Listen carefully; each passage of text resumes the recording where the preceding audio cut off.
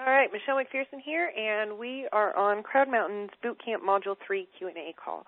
And let me bring up the questions here, and we'll get started. We've got a fairly light load of questions this week, so if you do have any that you have been waiting to submit or weren't sure if there would be time to get to them or anything, there will be, so go ahead and submit them. Okay, first question from Jane. What do I think of the conduit method? The making of a fact sheet for each product. The fact sheet being the product name, the merchant's official domain name, brand, company name, product overview, features list, user feedback, etc. With this assembling of facts instead of article and post writing, I would think this approach would be faster in its construction and duplication. What is your opinion of the pros and cons of this and its SEO effectiveness as compared to what you've been showing us in your wonderful techniques and examples of content-driven sites? The conduit method is fine, but it's a product-driven method of attracting visitors to your sites. And we're going for a keyword-driven method of attracting visitors to our sites because we know that people are searching for certain long-tail keywords, so we are going to create content based on those keywords so that we pick up that search engine traffic. If you're in a niche where there are a lot of product-driven keywords already, as it might be in a niche for, say, the Elmo toy that, was big at Christmas several years ago and seems to have come back this year, whatever. But people are searching for a particular product name over and over, then that could be something that's effective in your niche. But it just depends on the keywords that are coming out for your particular market. If they are product-driven keywords, then creating a conduit method kind of post for those different products and their associated keywords could absolutely be effective. And again, it just depends on your niche, what kind of content you're going to post. And that's why we did the whole getting to know your niche sponge method, so that we know what kind of content other sites in our niche are posting and what other kinds of content are effective in our niche. Rochelle asks, I have a question regarding keywords and tags. My question applies to both meta tags and tag tags, like Technorati tags. Do we need to add a space after the comma that separates multiple keywords or no space? I've seen it both ways, and I don't know if it matters one way or another. You can do it both ways. I've found it doesn't really seem to make a difference, and I tend to do it without a space. Allison asks, she has an e-commerce site about a particular kind of bedding. I use similar niche keywords to the ones that I'm using in this project on her e-commerce site. For hosting reasons, her WordPress blog has to stand separate from the e-commerce site. How do you recommend I use the blog best to work with the e-commerce site? Should I link between the two, and if so, how? In this case, it's best, and I assume that she's talking about because there's a hosting situation, that these two blogs are on different servers and have different IP addresses. So you'd want to use your blog to link to your site, your e-commerce site. You're talking about, say, a particular kind of, this is a bedding site, a particular, duvet comforter. You would want to link to that product over at your e-commerce site so that people could buy it there, and that'll help pass some link juice to the two and some natural traffic as people land on your blog because of the SEO benefits that we're going to be working out with it. Then you can send them over to your e-commerce site to actually buy products. You can also, if you find that your blog takes hold really, really well and is getting a good amount of hits, and you would like to somehow bring those people from your blog to your e-commerce site without requiring them to go over to the e-commerce site and then say that they want to buy something, you can embed buy links from your e-commerce site onto your blog site so that then they're on your blog, they see a product that they like your blog post with information about that particular product, and you can have a buy now link that does direct them to your e-commerce site, but it isn't saying, hey, go here for more information about this product. Instead, it's saying buy now or add to cart, and then they'll go over to your e-commerce site and have a shopping cart there. Rochelle asks, I have a situation where one of the long-tail keywords I found from Market Samurai starts with the term, I'm going to say turtles. I'm changing this up so that we're not giving away her niche. I know based on the rest of the keywords that there should be Ninja Turtles in front, and the keyword phrase really doesn't make sense unless Ninja is at the beginning of it. I would like the difference. It would be like the difference between Turtles action figures, which is not the actual phrase, and Ninja Turtles action figures. One makes sense, the other doesn't. So should I add the word turtles. No, ninja. Sorry, I'm getting confused when I'm trying to make this so that it's different from her niche. So should I add the word ninja to the phrase that I'm creating a post about, or leave it off and use the phrase that Market Samurai generated? I would suspect, Rochelle, that in this case, in these keywords where you know that people are searching for something else, I would suspect that your broad to phrase for these phrases is fairly low. And you'll want to check that if, again, you're in a niche where some things just don't make sense if you don't say the whole keyword phrase, like Ninja Turtles versus just saying Turtles action figures. So check the PBR. If it's got a really high PBR, then you want to just keep it as it is, because that means that, that percent of the time, and let's say the PBR is 90% of the time people actually are typing in that keyword phrase as it's given to you in Market Samurai, and that just might be because users in the search engine sometimes type in weird things, and we never know what's going to come up. But if the PBR is low, then you know that people are actually looking for something else, and yes, it would make sense to adjust that to fit your actual keyword phrase of, say, Ninja Turtles. Rochelle also asks, during your video tutorial of how to set up Google Reader, you showed us how to create folders so that we can keep track of feeds for multiple sites that we may have. How do we use this plugin and not show posts meant for Site A on Site B? In other words, how do we keep shared posts for multiple sites separate when using this plugin? And unfortunately, you can't, because there's no way. It's not necessarily because of the plugin. It's because in Google Reader, your shared items page is just a mishmash of all of your shared items with no separation. So there's no way for the plugin to pick up the information from your individual folders, because they're going off your shared items page, which is just all of your shared items. So the only way to do this in terms of having multiple websites using shared items and posting to these multiple websites is to have separate Google accounts that use a separate Google feed reader for each of them. Bob asks, are you going to show us how to add no-follow links to our blogs, how and where to use them? Yes, we do talk about that, particularly in Module 4. Bob also asks, should we be submitting our content to bookmarking or 2.0 sites, or are we waiting to have a certain amount of content on our site first?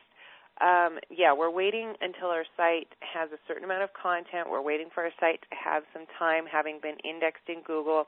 And when we write a new post, a ping goes out to the ping services, and those create some small links for us. So we're just looking to kind of let our site exist for a while before we hit it really hard with a bunch of links, because doing that immediately when a site is launched is not necessarily the best strategy that you can have in Google's eyes. They tend to not like that at times.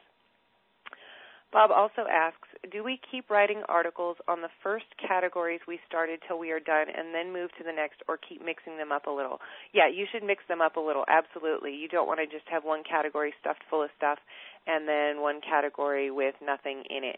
So, yeah, you want to mix up your category posts. And that's a duplicate. Kevin says, can or should we change the keywords for the images as well? Yes, you can, and it certainly doesn't hurt to do so. And I didn't explain it in that video because it can get kind of complicated for people who don't know how to work in the code that's given to you by PhotoDropper. But if you do know how to do that, you absolutely can. Next question is from Sam. Does Google give more weight to a WordPress page as opposed to a WordPress post? I wouldn't say that Google itself gives more weight to a page as opposed to a post. They can't look at them and necessarily determine a difference between them and say, oh, this is a post and this is a page. However, generally when you have a page, it's linked in the top of maybe in your site navigation, or it's going to be linked in your sidebar at all times, so it's going to have a site-wide link. Whereas a WordPress post doesn't have a site-wide link unless it's a brand new post and it's showing up in a new post widget, and then it'll be gone from there once you have, let's say you're displaying 5 new posts. Once you've got 6 new posts, that one will be bumped off. So a page is going to get a site-wide permanent link from your site, which indicates to Google that this is an important page on your site. And in that respect, a page can get more, we'll call it credit in Google's eyes, than an individual post. His next question is, do you use any WordPress plugins for automatically backing up my WordPress site? No. My host backs up my entire server for me, so I don't back up any individual sites or blogs or anything. He also says, once you are ranked well and the site is getting traffic, how often do you need to post? That's very dependent on your niche. In a more competitive niche or in a niche where the sites that you are competing against happen to have new content all the time, you may need to continue to post very, very often. And in a less competitive niche, that won't be the case. And what I do to determine if that needs to happen is I just stop posting. And if I notice, within, say, 2 weeks that I'm losing rank, then I'll start posting again. And you can test around using that method of just stopping and seeing what happens.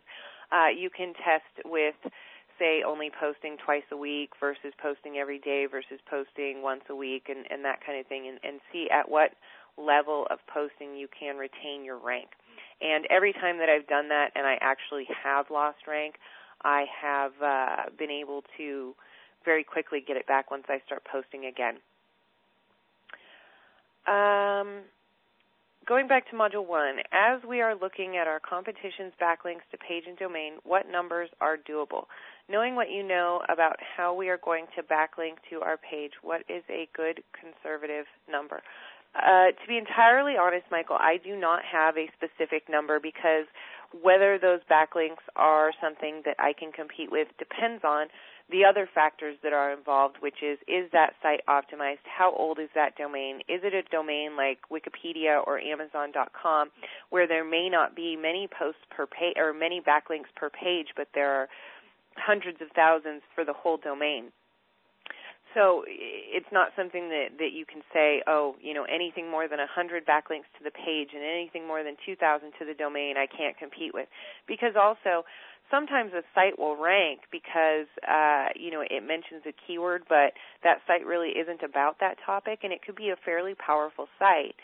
But once you actually put up something that's optimized in your meta tags and, your H1 tag and all that stuff that we talked about, and that's optimized on page for a keyword, and then you build some links to it, it can outrank this otherwise very powerful site that is only ranking because it happens to mention that keyword but isn't actually related to it. So there's no hard and fast number. When we're looking at backlinks to the page, you're going to be building individual links to your page. You're also going to be building links to your domain. And these numbers that Market Samurai gets come from Yahoo as opposed to Google. Google doesn't show all of the links that they know about for you. I'd love to give you a hard and fast answer, but it depends on the other factors as well. Domain age, if that site is optimized on page for that keyword, if that site is actually about that niche topic, and the overall authority of the domain. Anne asks, when looking at Market Samurai's SEO graph, how do you analyze the results? For example, if the domain names are all really old red, but the other factors are green, is that worth pursuing? That's a very similar question to what Michael just asked, and it really just depends on all of the factors put together. Having just old domains on your front page, again, if they are unrelated to your niche as far as the rest of the content on their domain and they only have like one page that's related to your niche, then an old domain isn't necessarily something that is going to be difficult to compete with. So you have to actually, in this case, you'll want to go to the pages and see what kind of content they're publishing as well and see if those sites are as competitive as that graph might make them look. In general, if we're only dealing with old domains and the backlinks to page are very low and the backlinks to domain are very high because those are old domains, and the other factors like, is it, H1 tag, meta tags, and all that are green, then I would go for it, assuming that our other competition numbers, the SEO competition, title competition, etc., are acceptable. Oh, no, I don't know how to pronounce your name. Graham? Sorry. Just to let you know, I'm really enjoying the program so far and I'm getting a lot from it. And getting into ideas about how to improve the look and feel of my own site that I'm creating. I have a couple of questions. As my new site is mainly video-oriented, I'm planning, as part of my marketing campaign, to send a couple of example videos to video sharing sites like YouTube and so on. Do you know of any way that I can get the video on these sites to automatically redirect the viewer back to my site once they've viewed these videos? No, you can't do that. Which would be your preferred methods for building buzz about a new membership site aimed at newbie Internet marketers? That'll be covered in Module 6.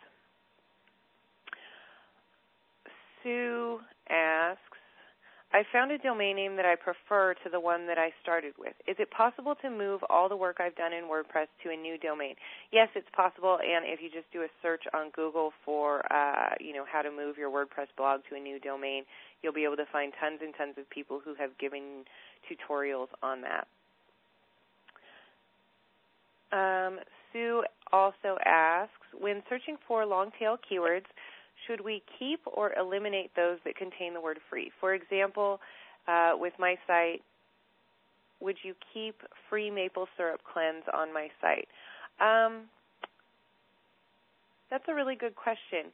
And I would say if you are on a very, very product-specific site, like we were talking about Ninja Turtles earlier. So if we're doing a site about different Ninja Turtle action figures, I would not use the free in that because that's a product that people need to purchase to get the information on, and they're not going to do me any good if they don't actually intend to purchase a Ninja Turtle action figure. So free Ninja Turtle action figures, no. Now, on my site, because it's more of a softer information kind of niche, so someone's looking, say, for a free master cleanse recipe, then yes, I would use the free keywords because I can give them the free master cleanse recipe, and then I can also tell them that most people fail on the master cleanse when they start because it's really, really hard to do a juice cleanse your first time around, and that I found all these resources in this ebook about how to make your first, master cleanse successful. So in my case, I would. In a product-centered site, I probably would not. Norm asks, when looking for long-tail keywords, I noticed a trends graph of a large majority of them exhibiting a dramatic decline in the last 2 months. The decline is often in the order of 80 to 90% and is applicable to the primary keywords in several niches I experimented with, none of which I would expect to be seasonal. Should this be considered as significant? Assuming, Norm, here that you were looking at lots and lots of different keywords, then I would anticipate that decline may be because of the Christmas rush. No matter what niche you're in, if there's something that people can buy, the searches go up during Christmas and then decline in the month or 2 or 3 afterwards, obviously, because people are no longer attempting to buy those products for their friends and family. So assuming, again, that you're looking across a wide variety of markets and you're not just in one niche that could have had some sort of decline for whatever reason, then I would guess that it's because Christmas stuff has gone down. Rochelle asked a few questions about creating posts with keywords to posts. I believe that prior to WordPress 2.7, WordPress did not ping on future dated posts. Do you know if this is still true with WordPress 2.7? I thought that was fixed in 1.8, but I could be wrong. Regardless, what you're doing with the Keywords to Post plugin, it's creating drafts for you. You're not actually publishing those posts, so they aren't future dated in terms – they do have a future date on them, but when you hit the publish button, when you actually add content to that, that is a new post, and it will be pinged. You said to include both the keyword phrase and the category name as tags. Do we need to include the category name somewhere in the post? No, you don't, but you can if it's relevant and is natural to do so. Rochelle also asks, with the Photo Dropper plugin, which do I think is better, to have the image at the beginning of the post, in the middle, or at the end? I usually put my images at the beginning because I base my post around what images I can find, so it's natural for me just to initially find an image and then write something about it, and that makes the writing of the post easier because you don't have to come up with an idea on your own. And sorry, I'm going to take a sip of my Gatorade.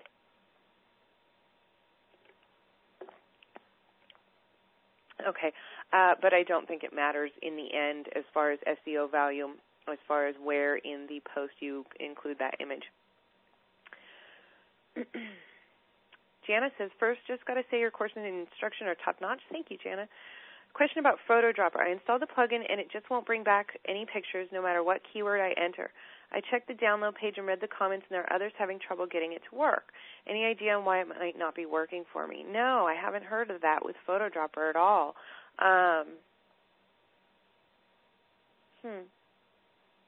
Yeah, I wish that I could give you a solution, but yeah, I haven't heard of that.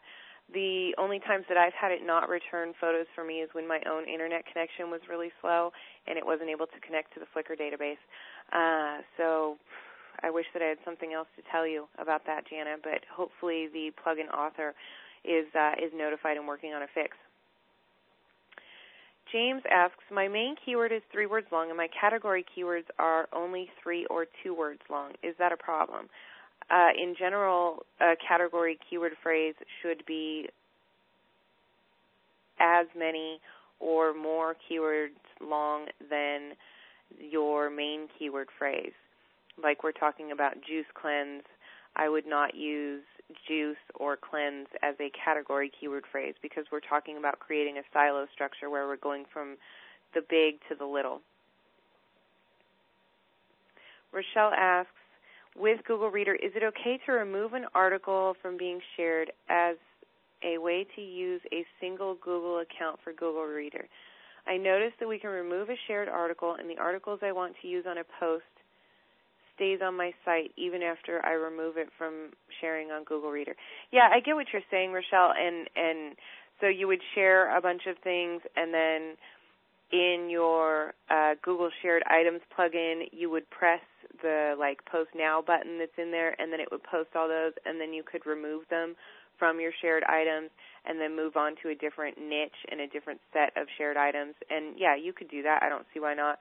It's just some juggling, but you'd have to juggle with creating multiple logins if you wanted to do it that way too. So it's entirely up to you which way you feel is easier. And Rochelle also asks, creating articles for categories using keywords to post. How many articles should we add per category to get the site started? I noticed that I could add hundreds of long-tail keywords from my Market Samurai research if I really wanted to, and I'm sure I don't want to go quite that crazy off the bat. So, yeah, if you've got a market where you have lots and lots and lots and lots of long-tail keyword phrases, then I would focus on the ones that actually get some traffic first. So, depending on your numbers. If you're in a market where, there's tons and tons of keywords that are getting over, say, 50 searches a day, then start with those. If you're in a market where most of the keywords are only getting, 10 to 20 searches a day, and then you've got a couple that are getting a bunch more, and then tons and tons and tons under that are getting, no searches per day or 1 or 2, then, start with the mid-level ones that are getting 10 to 20 so that you're picking up keywords that actually are getting some traffic. And let's see if anything else has come in the meantime. Those were all the questions. So I will check my queue.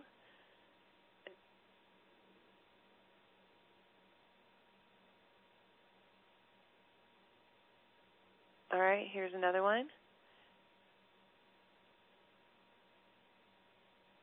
Okay. Rochelle asks, if we add photos with the PhotoDropper plugin to our blogs and the photos are later deleted from Flickr, will the images still be on our blogs? No, they will not be. They'll be gone. And that's why it's important. I had on a blog where I was posting photos, with the Creative Commons license, and I said I was a commercial blog, so it was only searching for photos that could be used for a commercial purpose, and this guy apparently didn't understand how he had licensed his photos and got all upset that I was using his photos on my blog, even though, I credited him and it was within his Creative Commons licensing. He actually complained to the affiliate company that I was doing affiliate stuff with and my hosting company about it. He deleted all the images from Flickr, so then they were no longer on my blog. And then I had to explain what was going on to my hosting company and my affiliate company, and it all worked out because he had his photos licensed wrong. It wasn't my fault.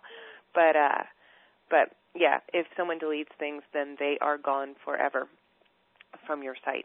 But that's the only time I've actually encountered that as a real problem. I've seen on some of my sites that, a photo author will occasionally remove a photo now and again just because they don't want it up on their Flickr anymore for whatever reason. But it's few and far between. Most people put stuff up on Flickr for the long term.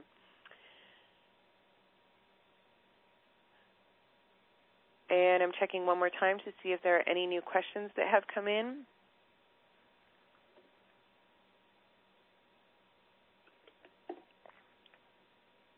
Okay, we don't have anything new, so I'm going to open up the lines briefly. If anybody is live on the call and would like to ask a question, then they can do so. So let's see, I do this. Okay, you guys are unmuted now, and if anybody has a question that they'd like to ask, go ahead. Hi, Michelle. It's Rochelle. Hey there. I wasn't able to get to the Tuesday one, so if this has already been asked, I apologize. Mm-hmm. But I know a lot of us are having problems with the redirection plugin. Mm-hmm. Do you have any solutions, any recommendations? I saw the solution that you posted, which was deleting the old redirections and then unchecking the monitor. Exactly. And I haven't encountered the problem on any of my own sites, so I can't say. I've got two that didn't work with that and one that seems fine so far. Weird. Well, do you know if the plugin author is going to be attempting to fix it or what? Does he know what the problem is? He has acknowledged that there's something going on his website, and by acknowledging, all really he has done is offer uncheck the options, the monitoring options.